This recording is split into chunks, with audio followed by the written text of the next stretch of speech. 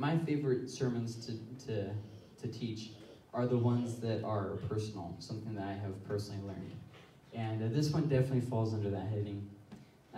For a long time, actually until this year, I had this idea that, I needed to be a good Christian. Now, a good Christian is basically where you reach this pinnacle of perfection where you just don't need to grow anymore. And you don't need God anymore because you're just such a good Christian, And, so hey, I'm pretty good. I'm doing a good job. We have our little checklist, here.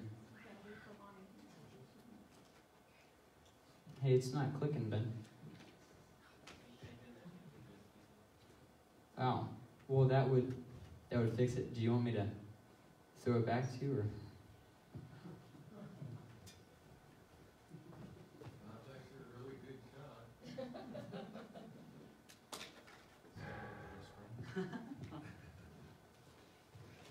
The funny thing about technology is you actually have to use it correctly in order for it to work.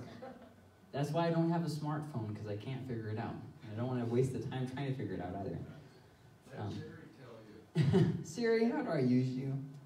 Oh, there we go. Okay. So we have our checklist. Here we go. Here's proof that I'm a good Christian. Okay, I pay tithes, check. I go to church, check. I read my Bible, check. I pray. Okay, that makes me a good Christian. And for a long time, it's doing all kinds of stuff now. It thinks it knows best. It's a smart screen. So we get this kind of mentality going, and then we kind of get this pride in ourselves. Hey, I'm hot stuff. I am the definition of righteousness. I am a good Christian. I have arrived. And, it's all about me. I don't need God anymore. I'm a self-sustaining Christian.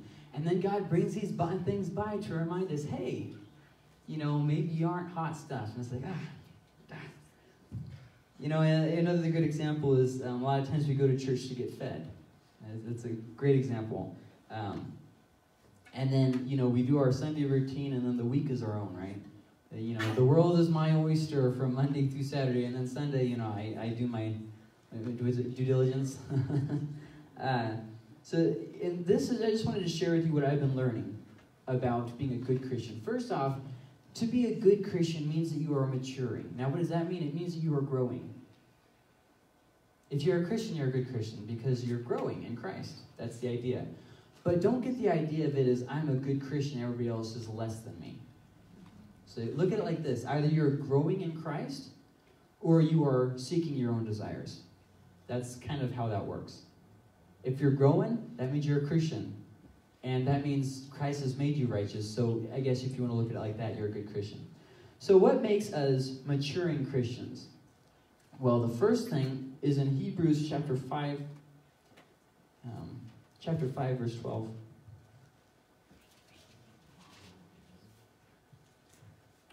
And going through verse 14. For though by this time you ought to be teachers, you have need again for someone to teach you the elementary principles of the oracles of God. And you have come to need milk and not solid food. For everyone who partakes only of milk is not accustomed to the word of righteousness, for he is an infant. But solid food is for the mature, who because of practice have their senses trained to discern good and evil. So he's talking about practicing, he's talking about maturing, he's talking about the process that takes place there. But in verse 13, he said this, you ought to be teachers. And then he says, pass the milk. So what he's saying is there are some things that you cannot learn until you grow in Christ. But you can't really grow in Christ unless you, serve people. Mature Christians serve people. Well, let me come back to that. So what is it? There's a lot of ways to serve people. There's teaching, obviously. There's things, but there's other things that people oftentimes overlook. Cleaning. I got to brag on Kirk and Renee for a second. I used to have to do all the cleaning myself every Wednesday and every Saturday. Don't get embarrassed. I used to have to do all the cleaning myself, and then Kirk and Renee started doing almost all of it. It's just a rare occasion that I ever have to clean anything. And that is just such a blessing to not have to waste that much of my time on cleaning. I mean, it's not that it's a waste of time. It's just that when you do it every single week, it's like, I want to be doing anything else but this. It's like if you've had kids and you have to clean up after your kids. I just cleaned up this mess. You know what I'm talking about. You know what I'm talking about. Okay, so cleaning, prison, visiting people in prison and hospital, children and youth ministries. A lot of times, I grew up in a church environment that was very legalistic. You had people complaining about everything but not willing to do anything about it. Oh, people shouldn't be having abortions, but I'm not going to do anything to help them raise their kids. I'm not going to do anything to help people. I'm just going to complain about the way things are, but I'm not going to leave my comfort zone to help it get better. It happens the same way in church, too. Pastor, you need to have a better kids program. I'm not going to volunteer for it, but you need to have a better one. See what I mean? That idea of, you serve me, but mature Christians serve other people. Not always coming to get fed, not always having it about you, but realizing it's about God and sacrificing yourself like that. That's hard because we want to be served. It's a lot easier to be served. We can get in our nice little rut and we can live life on our terms, assuming that nothing comes by and messes our plans up. So obviously, the point here about a mature Christian isn't being in church 100 years, nor is it knowing the whole Bible. See, I grew up in an environment where that's exactly what it was. If you went to church from the day you were born, man, you were a top-notch Christian. You could look down on everybody else. As long as you knew about the Bible, it didn't even matter if you fulfilled the things in the Bible. It was just about the knowledge. But if the knowledge doesn't lead to action, it's kind of pointless. You can have all the knowledge in the whole world in your brain, and when you get older, you still risk Alzheimer's, for instance, death. When you die, you're not going to be able, all your knowledge isn't going to mean much of anything. All your books and all your wonderful things that you've accumulated throughout your life, it's not going to benefit you when you die. I mean, it's just things. Number 2, Philippians chapter 1.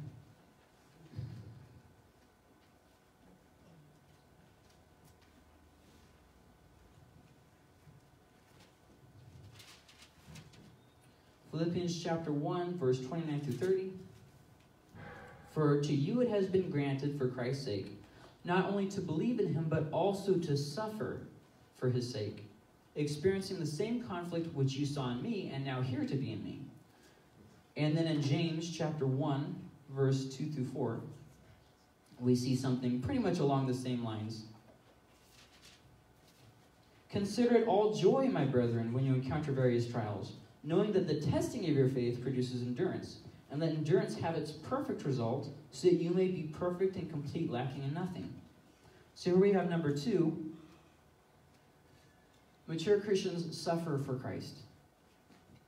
Now, notice that last part, for Christ. Not you cause a bunch of problems and then you reap what you have sown. Because if you're anything like me, you like to tell people off, and then when they get upset at you, it's like, hey, that's not fair. You're just supposed to kind of take it, and then I'm the good guy and you're the idiot, But that's not what mature Christians do. So not just suffering for Christ, but also the idea of enduring. And, I'll skip past that. Sometimes you write things in a sermon and you look at it and you think, let's not look at that.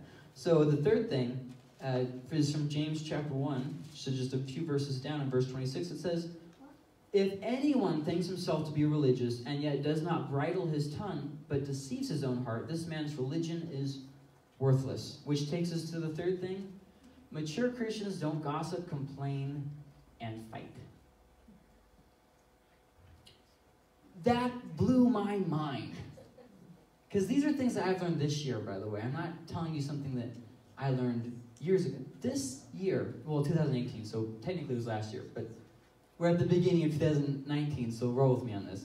This year, I learned these things. See, I thought all these people who've been in church for forever, they are the symbol of maturity. But here's the thing. The longer you walk with God, the easier it is to kind of drift. And when you just kind of hang out in your walk with God, you do things that are stupid that you just kind of justify. I can talk bad about somebody because I've been in the church for a long time, but at least I don't do drugs.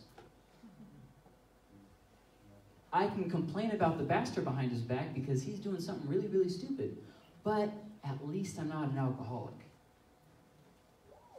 You see what I mean? We kind of justify what's okay because I've reached this level of I'm a good Christian, so I can do things that good Christians don't do. See what I mean? Because I know this. I've got it down pat. You know, and then we have our list of things that are, these are the unforgivable sins. Okay? At least I'm not a homosexual.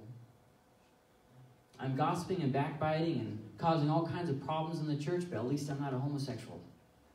Because that's the defining trait of sin, is homosexuality. But if I tear up a church, if I go from church to church to church spreading problems, that's okay. As long as I'm not a homosexual. And I see it happen all the time, too. You see Christians do it with other things, too. At least I'm a Republican. I may have caused 101 problems, but at least I'm a Republican because Jesus was a Republican. And you laugh, but these are things that actually I have seen.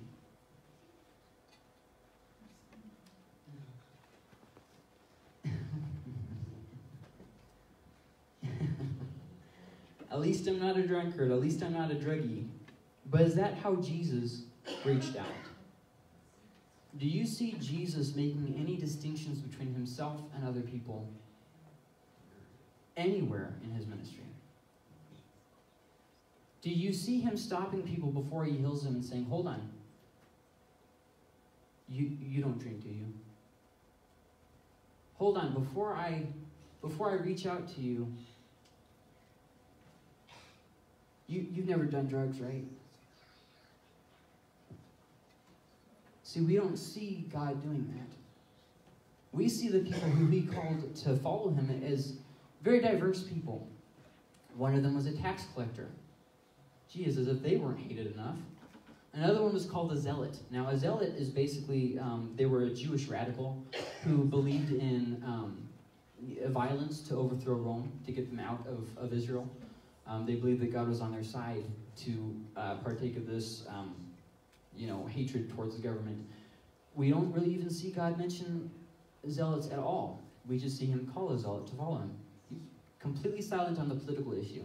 In fact, he was so focused on his purpose of loving people that the Pharisees even tried to exploit that because he wouldn't talk about politics, so they tried to make him talk about it. Hey, should we pay taxes to Caesar? So then Jesus outsmarts him and says, who's on that coin? Oh, Caesar? Give to Caesar what's Caesar's. He completely circumnavigated the whole issue. But is that what we do? Or do we define ourselves by whether we're Republican or Democrat? We get in our little circles and we talk about, in fact, I was just talking with Pastor about this afternoon, talking about CNN or Fox News more than the Bible. Well, they had this interview and... Yes, I know. And I know that our current president does dumb things, the same as the last president has done dumb things. People do dumb things. It's what we do. Everybody makes mistakes. So we can either sit around and gossip and complain about everything, or we can focus on the mission like Jesus did. You know, the Caesar who was in control at the time of Jesus, he did some pretty stupid stuff too. But you don't hear Jesus posting rants on Facebook. You don't hear Jesus wasting time in his ministry, making a division between him and other people. You see him reaching out to people. Remember that. Mature Christians don't resort to gossiping, complaining, and causing fights. And I will tell you this. I've seen a lot of homosexuals in church. I've seen a lot of drunkards in church. And I've seen a lot of druggies in church. And I've never once seen one of them destroy a church. You show me a gossip, and I'll show you a church that is dying. You show me a complainer, and I'll show you a church that's dying. Because you don't have time in your life to complain and worship. It's not something that's possible. You're only going to have time for one. Jesus put it like this: you will only have one master. Who is your master? And your words will go with that. If you think that you're better than other people, you will gossip. You will complain. If you think that you are saved because God is just so good, you won't focus on gossiping because what's there to gossip about? Oh, well, they're a sinner. I'm worse. Because we as Christians know what to do and we still do the wrong thing. That means that we're even worse than somebody who had never been told the gospel. But yet we're saved by grace, not by our perfection. Both before and after salvation. Somewhere along the line, I thought of it something like this. Okay, I'm saved by grace, I get that. But then after I'm saved, somewhere along the line, I have to prove my worth to God so that I can stay saved. I have to do all the right things so that I can stay with that ticket to heaven. Otherwise, the great ticket exchanger, Jesus will be walking down the aisle. You haven't proved yourself. Give me back the ticket. And that's how we see it, but that's not how it works. So the first thing, a mature Christian serves people. Second thing, a mature Christian suffers for Christ. The third thing, a mature Christian doesn't gossip, complain, or cause fights. And the next thing is also in James. In fact, it's the very next verse, verse 27. Pure and undefiled religion in the sight of our God and Father is this, to visit orphans and widows in their distress, and to keep oneself unstained from the world. So it's kind of a two-parter here. But we'll just really focus on the one idea here. Mature Christians reach out to lost and hurting people. Orphans were despised back then. They were despised. Widows were despised back then. It was a very family-centered culture. And for you to not have a family must have meant that you were just not worthy of it. Somehow God hated you, and that kind of an idea. If you were divorced, you just could never be reconciled to God. Just no. And most of the time in Jewish culture, it's actually the man who could just divorce a woman at leisure. You see that if you read the different Gospels, they all mention how Jesus was talking about divorce, but they reference it differently. And Matthew is written to mostly a Jewish group. So he says, if any man divorces his wife, makes her an adulterer. But in Mark, it was written to a more Roman audience. So it says, if any man divorces his wife or any woman divorces her husband, because it was a different culture. See, what Jewish men were doing is they were exchanging their wives. There was no faithfulness. It was, I'm making a commitment and now I'm breaking it for no reason.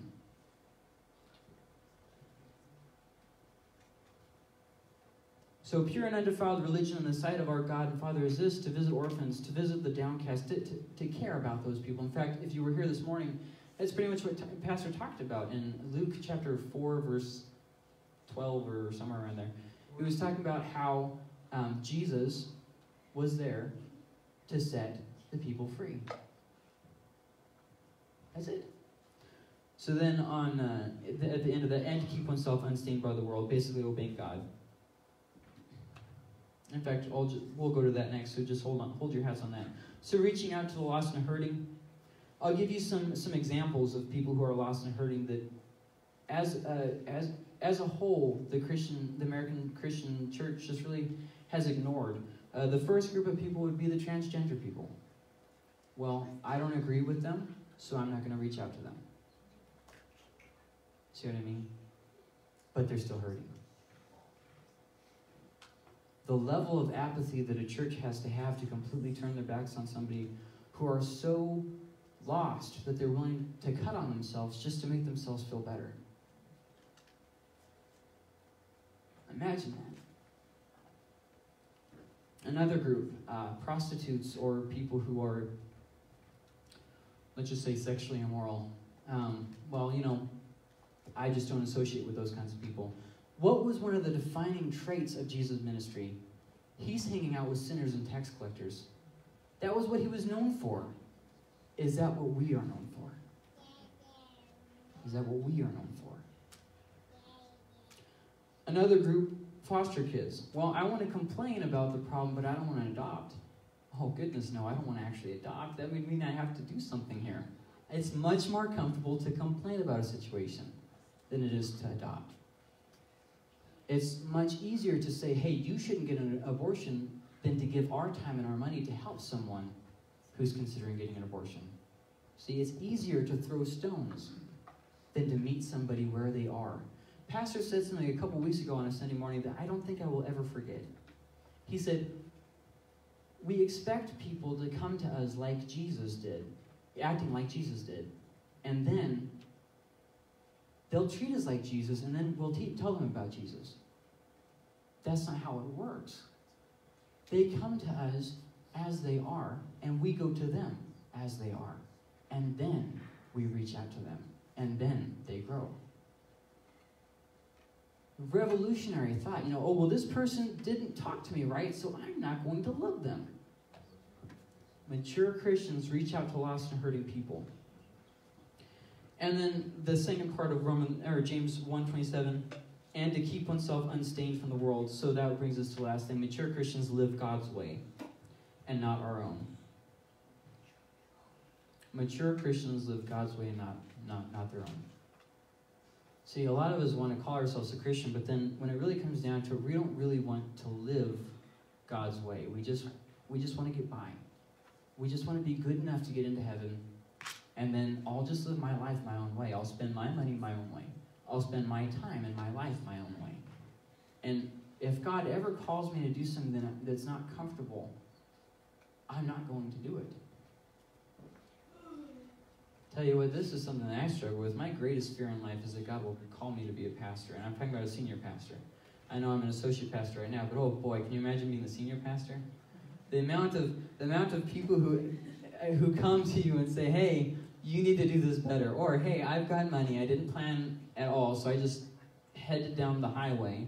And I broke down, so you need to pay for it. Okay, that's not really the idea here, but okay. The amount of things like that, I don't want to have to deal with that. I don't want to have to deal with annoying people in annoying situations. And I think if we're honest with ourselves, a lot of us are in that same place. I don't want to deal with that, God. Don't make me do that. Give me a job that I can do, that I can just kind of, and it's in my comfort zone, and it's something that I'm familiar with.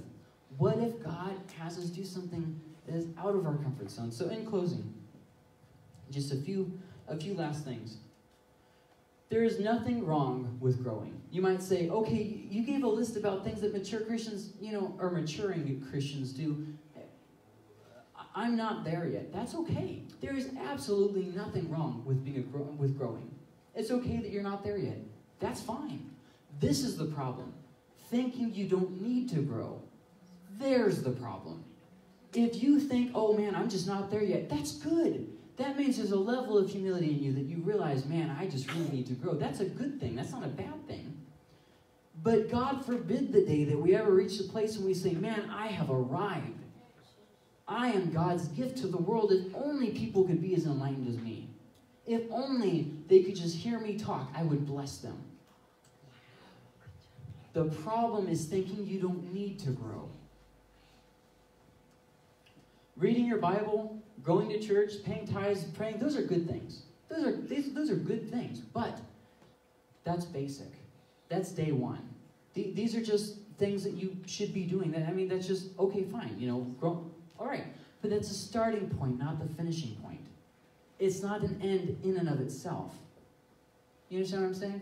We pay tithes. Why pay tithes? God doesn't need our money. To honor God with our money. We pay tithes to pay for the ministries that we do. We pay tithes to support the ministers. These are all good reasons. But it's not an end in and of itself. We read our Bible, well, that's good, but why do we read our Bible? To learn about God and to learn about what we should be doing with our lives. We don't read a Bible just so that we can mark something off on a list. Praying is good and it's even necessary. And in fact, praying is such an essential thing that it kind of repeats over on itself. It's the starting point. When you first get saved, you pray, but then there's a certain level of growth that you plateau if you don't have a growing prayer life. You understand what I'm saying? Especially when you get into ministry. This is what it looks like. You pray, God calls you to ministry, you think, I'm doing okay. And then you try and just keep with that same old prayer life while doing ministry, and it doesn't work and you fail. You have to now repeat the thing about prayer. Well, I already started with prayer. Yeah, and you got to get even more prayer than you had before. Because otherwise you dry up and you kind of drift off. But anyways, you get what I'm saying. These things are good, but they're basic. They're the starting point, not the finishing point.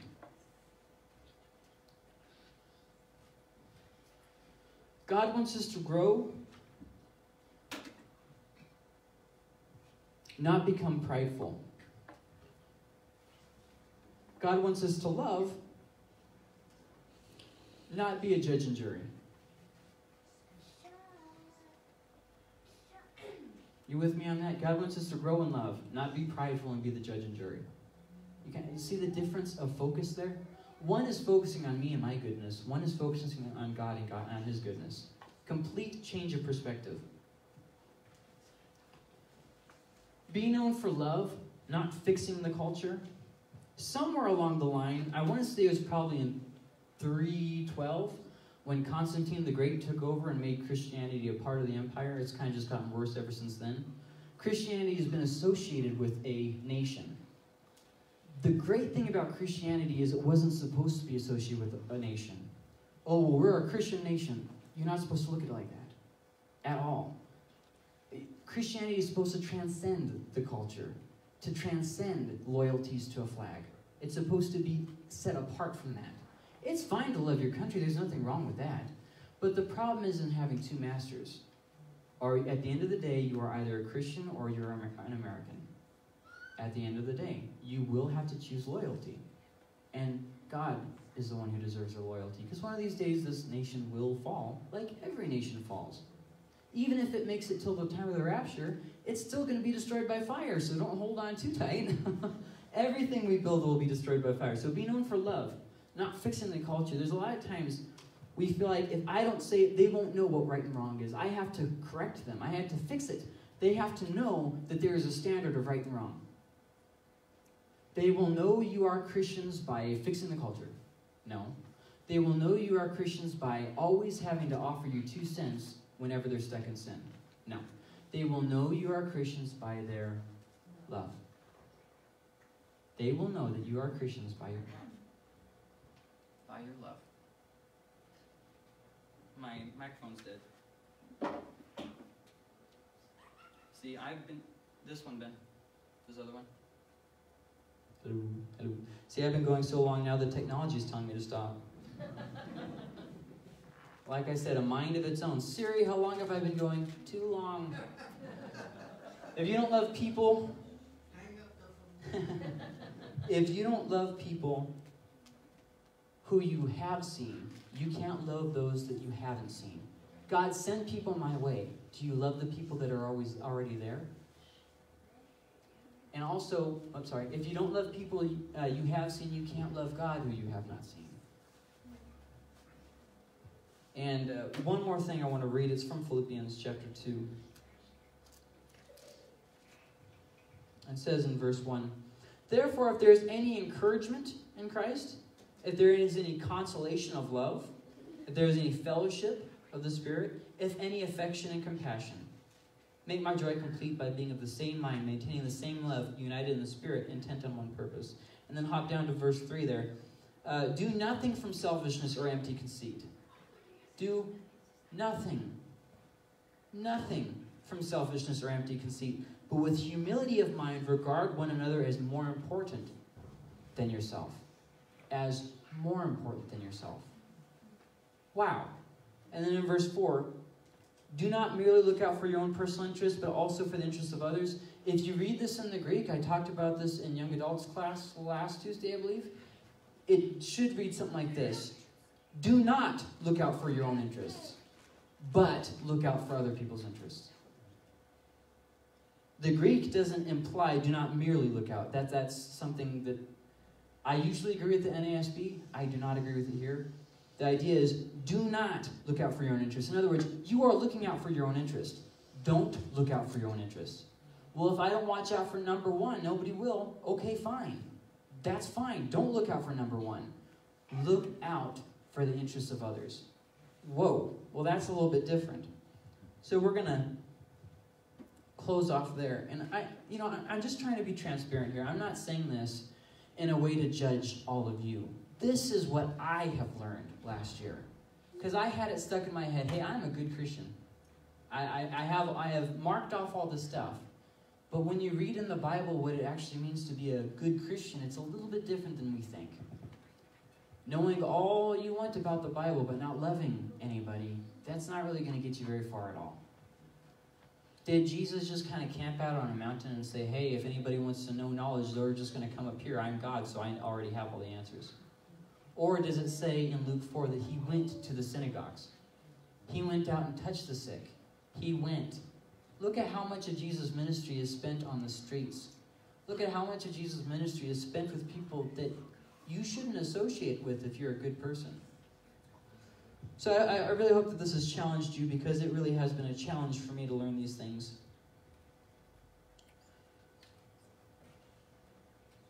And you know, I do want to say that loving someone isn't about a feeling. It's not necessarily that you feel, you know, this strong passion for them. Loving somebody is about a lifestyle. Loving somebody is about a choice. Those of you who are married, you know this. When you first get married, you have all kinds of feelings and emotions for somebody.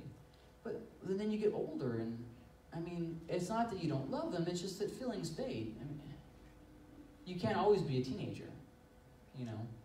Eventually, feelings do fade.